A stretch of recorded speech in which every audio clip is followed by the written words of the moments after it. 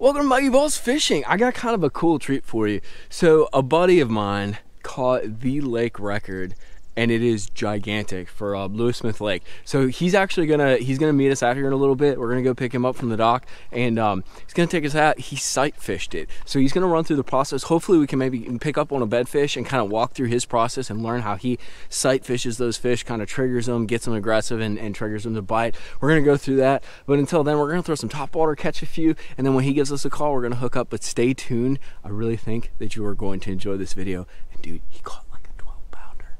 12. Dude, gigantic for this lake. It is a monster. I can't wait to hear his story about it, dude. But it's always cool to hook up with young anglers, so stay tuned for that. But let's catch some fish till then, right?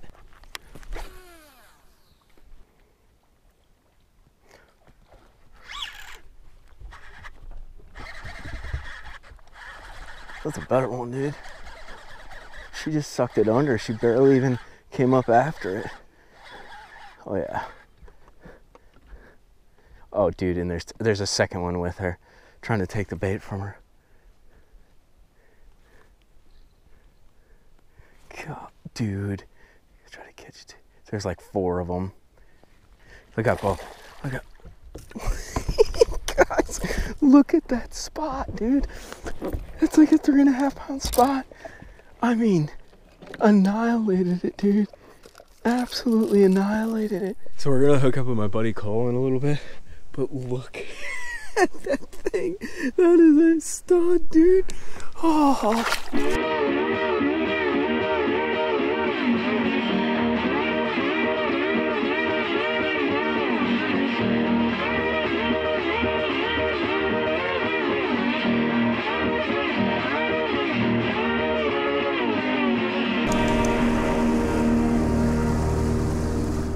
So here's what we got going on.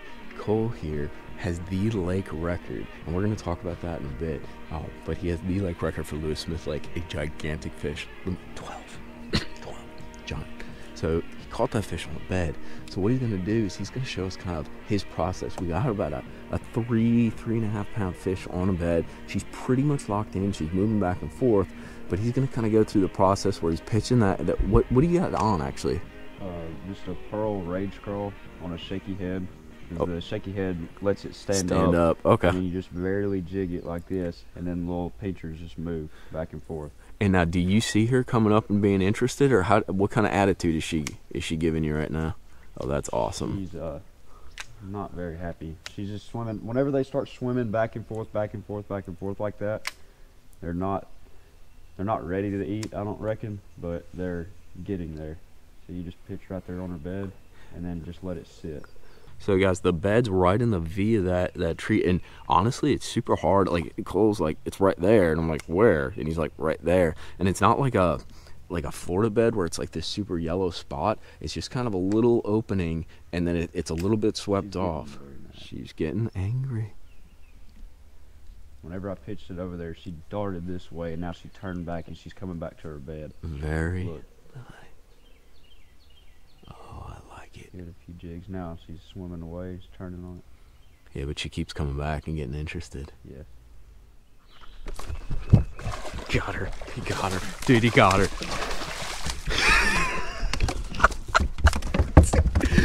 Cool. And she come off. She come off. Dude, that was absolutely awesome. Dude, and she went from like 0 to 100 in 2 seconds. Dude, look at that joker. How, but dude, Daps. That is an awesome fish. All right, guys, you got her. Let's get her released real quick here. What a beautiful fish, dude. She goes. That was an illustration of absolute patience and just stubborn, being more stubborn than the bass. So Cole, let's run through this real quick because what did this take? Like about 30 minutes or so? Yes, sir. 25-30 minutes. What setup are you using to pitch? Like, you kind of talked to me a little bit about it, but like, tell me exactly what you're doing here. So I just basically got like a shaky head with a pearl rage crawl, and I just threw it in there. I'm using 14-pound fluorocarbon on a 7.3 foot SLX rod, 7-2 gear ratio reel, nothing special. I just flip it in there, and these shaky heads, they let the bait sit like that, and you just barely wiggle it, barely wiggle it, barely wiggle it. And I never took it off of her bed that last time for probably 3 minutes, 3 or 4 minutes. Oh, it's probably longer than that, dude. It didn't seem that long to me. I was just so focused on her, but then she just come in there and clobbered it, and then you just lay into them. So guys, let's look really close right here, because we're kind of up on top of it, but basically there's a split in that log, and it's swept off right in the middle, and Cole kind of found the juice, which was way back, kind of wedged in there. You could see actually he hung a bait on there, and we had to break it off so we wouldn't blow out the bed. But he's getting way back in that sweet spot and just hopping in and keeping it in one place.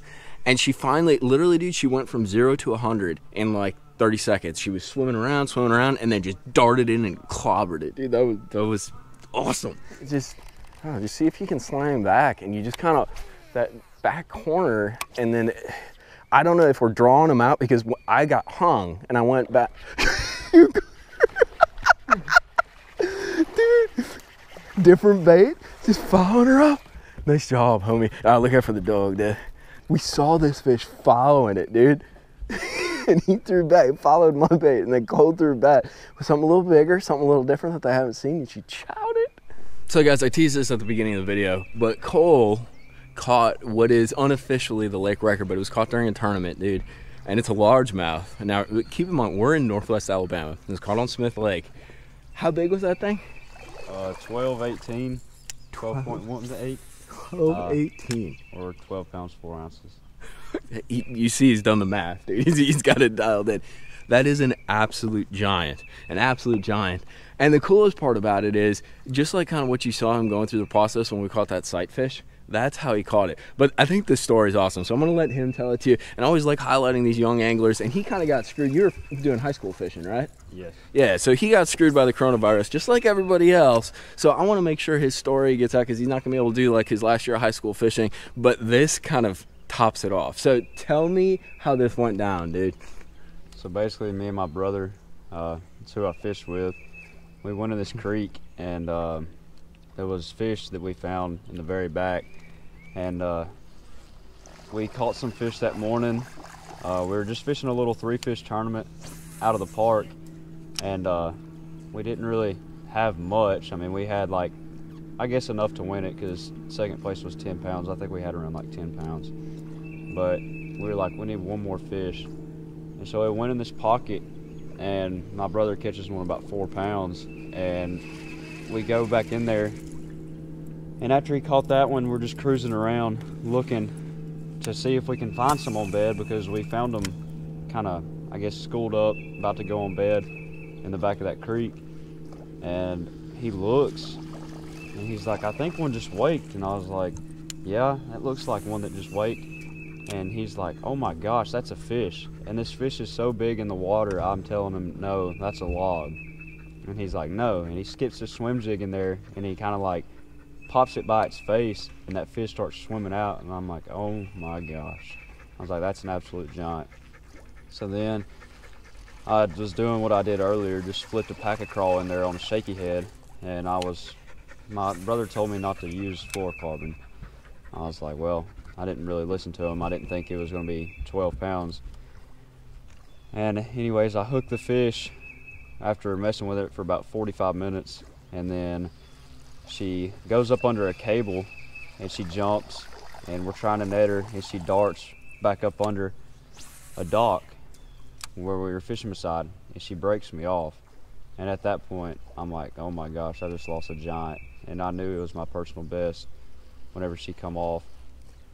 And well, we're kind of upset about it, and we just go fishing some more, and we're like, dude, and it's eating us alive. We're like, we need to go back and see if that fish is still there. Well, sure enough, we went back like 30 minutes later, and she was there. And my brother gets his swim jig, and he's messing with her, messing with her, messing with her, trying to catch her, trying to get a reaction out of her, and she just would never bite. And he goes down to the bottom of the boat to get a drink, and I pick up his swim jig, throw in there, second pop in there, she just clobbers it. And I lay into her, and this fish was so heavy, it was crazy. I thought I broke a rib, honestly, whenever I set the hook. And I just horsed her in, and we got her in the boat, and I was like, oh my gosh, that's an 11-pounder. Oh my God, dude. That's an 11-pounder. Oh my God, dude. Holy crap. And I thought I was big eyeing her at first, and we get up to the tournament, and we're like, we got a bag. And this guy pulls up beside us, and he's like, y'all got him? We're like, a little bit. And Sandbagger. Yeah. And we go up to the scales, and I mean, just everybody starts taking their phones out, taking pictures of this fish, because nobody's ever seen a fish this big on this lake before. And it was just an unbelievable day. So the funny part that Cole was telling me on the phone that I loved is, so he went back and caught him on braid. So you finally upgraded to the braid, yeah, 65-pound braid. But then he was telling me, dude, we had basically like a dip net. Like a little like crappie net, dude. And he said his brother was like, he got the head in there, and his brother was like jamming the tail of the fish into the net, like kind of like, you know how they always tell you in baseball, like use 2 hands when you catch the ball. Like he's like jamming it in, dude, to freaking land the fish. I mean, just an absolutely amazing story. But just shout out to him. Cole, where can they find you on Instagram, dude, if they want to go see the fish and that? Cole Farmer _2, I think. Cole Farmer _2. Yeah. Go check him out. He's got that 12-pounder up there on Instagram. It is a monster, dude. Like an absolute monster. It's cool. Go check him out. Give him a follow. Cole Farmer 20. Cole Farmer 20. Yes. On Instagram. So go check him out. Check out the 12-pounder. That's where you can see it. And we're going to go try to catch some more fish. Look at all those spots. Oh, chasing the herring. The herring are right in front, dude. Oh, dude. You got it. Got it. Keep it down. Keep it down. Keep it down. Dude. Look, I'm about to get you get two.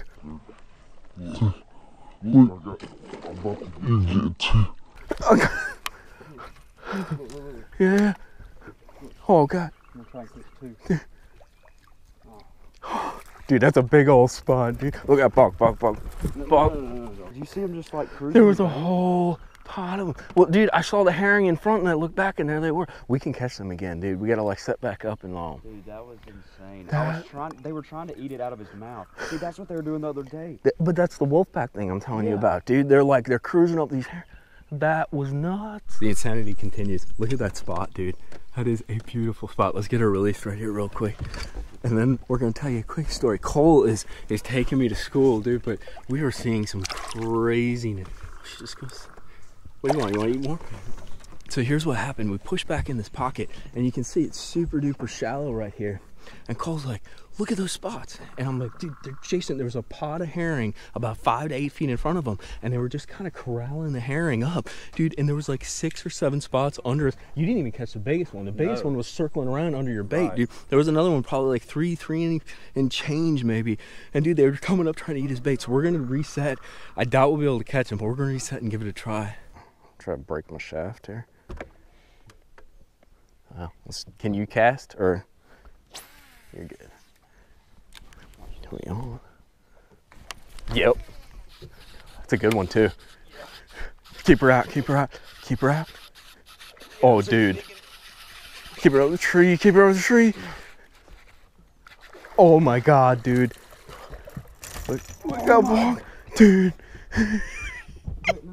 Dude, the craziness keeps happening. Look at this spot. That's like, that's a legit 3-pound spot, dude. Maybe 3 and change, how fat that thing is. Dude, look at that. So me and Cole are chasing these pods of running fish. Let's let her go real quick, dude.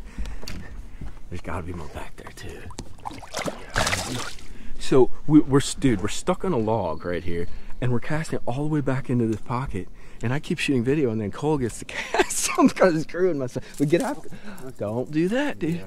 But dude, I'm talking, they gotta be in, I'd say a foot of water, maybe less, and they're corralling all these herring or even these little minnows. I don't even know what they are. And dude, he smoked it. Well, Cole, my man, that was cool. Thanks for kind of like walking me through like learning all that stuff. Once again, you can check Cole out. What's your Instagram? Cole Farmer 20. Cole Farmer 20. I'll put a link to it down in the description box. If you're trying to look for bedfish, I think that's a pretty strong walkthrough. And this guy, lake record, dude, a 12-pound plus. That's like such a gigantic fish for this lake. You have no idea. And I broke it off, came back and caught it. But dude, I had a blast. Thanks for all the insights. Thanks for all the learning. So some sick topwater bites, dude. It was pretty cool. Bog, did you enjoy it? Or you're pretty much done? You're done. Remember Rage Craw on a little shaky head. We also caught him. Show me that bait. What was that? It's like a little... It's just an H2O Express little prop bait. It's a little prop bait. And that greenback, he kind of swears by it. Like, he got some big bluffs, but it's bigger than I. And he had like that wolf pack chase him. I had a few eat my gunfish, but they didn't seem as committed to it, dude. There's something magical about that prop bait when we're just kind of casting to these fish that are chasing bait and kind of corralling bait. But I hope you guys enjoyed this video. Make sure to hit that like and subscribe button. Go check Cole out, and we will see you back out on the water fishing, maybe in from the bass cave. But just stay strong through all this stuff, dude. Everybody's going through tough times. Get out, fish, get some fresh air. Enjoy some fishing, dude. Like, it'll take your mind off of things and keep the lines tight. Peace. Yeah.